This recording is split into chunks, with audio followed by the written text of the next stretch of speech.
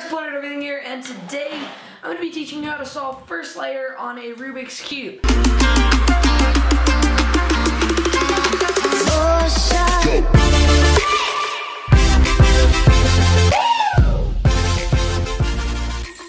So, most people, when I'm carrying this around and just using it as a fidget tool, they think like, whoa, that's crazy, and like, how do you do that, and like, what's the trick, and a bunch of stuff like that. And there is also a very large response. For some reason, like, this has just like come up with everyone that sees a Rubik's Cube, and that is,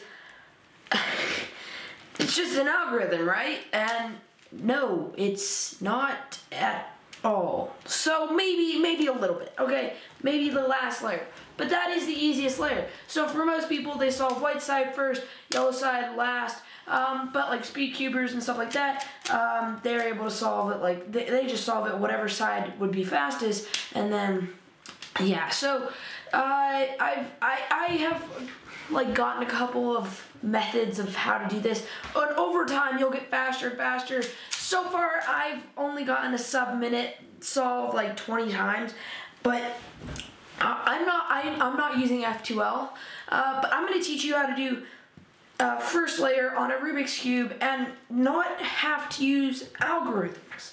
So this is just going to be the first layer video. There will be other videos coming out about second and third layer. Second layer will be next, and then third layer will be last. And the second layer won't just be like a couple of moves, like teaching how to do that. It'll be a little more. So let's get this cube scrambled up and try to explain that it's not an algorithm. I mean, at the end, at the very, very end, it is. But there are layers to the cube. First thing you have to know, layers. This is not one side solved. This, it's just not, okay? I don't know why everyone thinks this, but this,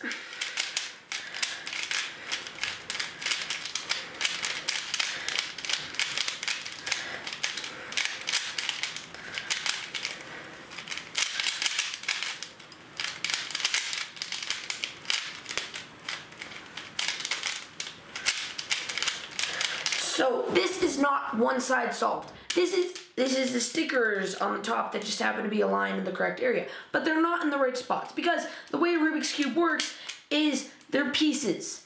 You have your edges and your corners and your centers. So your centers will always stay in the same pattern. Your edges will always be on edges. These stickers on your edges will always stay where they are, and your corners will always be corners. So this is not solved by any means, because when you solve a side, you need to solve a layer. So one layer would mean all three of these stickers on the first layer's corner are in the right spot. So that means that this corner would be here because it matches with that center. That is a very widely misconceived thing that people do not understand. And a solved side would look a lot more real if you have it's not a solved side unless you have the first layer solved. So a solved side is this is a solved side. All right, so all of the edges and corners match up with their proper centers that align, and that is a big part of solving it. You would not believe how many people do not understand that, and it is a very, very simple thing. And so I'm going to teach you how to solve that, because it's extremely, extremely easy. I'm going to teach you a couple ways: the fast way and the beginning way. So the fast way, the really, really fast way is F2L, which is first two layers, where you're solving this layer and this layer at the same time, and it's really not that hard, I promise, but you do have to know algorithms for it, and I don't want to spring algorithms on any beginners. So let's just do the basics, alright? So let's find our edges. So this is an edge, and it fits with the green. The green is right here. Let's just put it over there. say we had a little more of a complicated situation where it was flipped upside down and it was like this. This piece needs to go right here, but oh no, it doesn't go up. It doesn't at all. So that means so if this piece is right here, put it down, put it up, bring it over. Look at that. It's solved. So you just do that for each one of your edges. So for this edge, it's blue and white. So let's find the blue side. This is the blue and white. So let's learn the different method that you're gonna use for your corners, which is inserting it. So pull that edge away, keep it nice and safe in this area, bring that piece down in the center, and then put it back in. That is gonna be your ticket to win. So that is how you're gonna be able to solve these layers, and so you won't mess anything else up, at least for the first layer. And so as it goes further and further, you'll notice this is an orange and white piece. Let's get it to the orange and a white area, so that'd be right here is where it needs to go.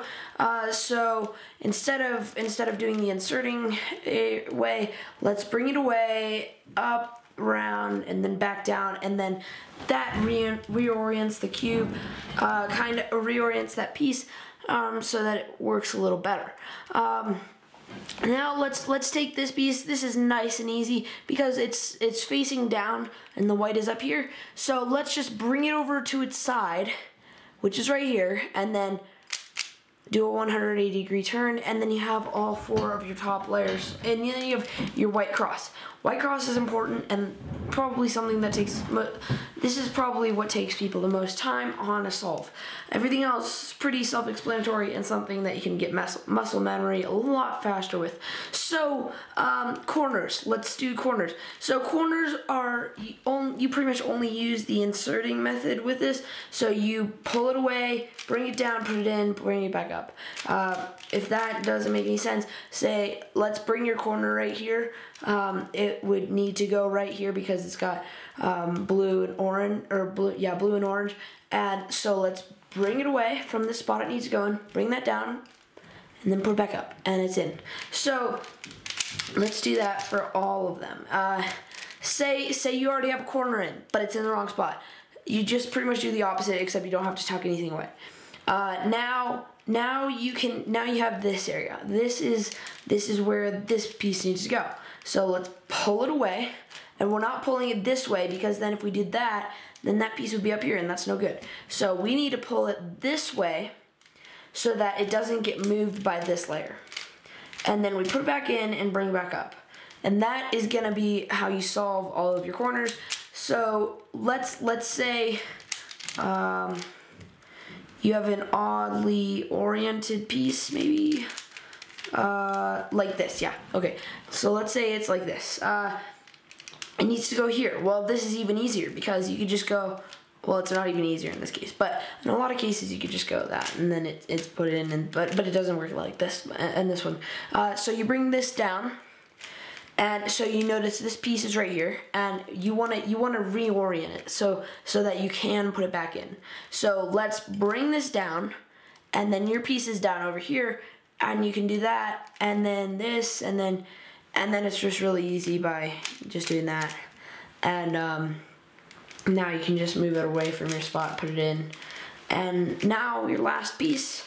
That's pretty much all the situations I can think of for a 3x3 first layer solve, and that's pretty easy. I mean, that's a really big step. Just even if you don't know the rest of it yet, if you have a 3x3 Rubik's Cube just laying around somewhere, definitely try this.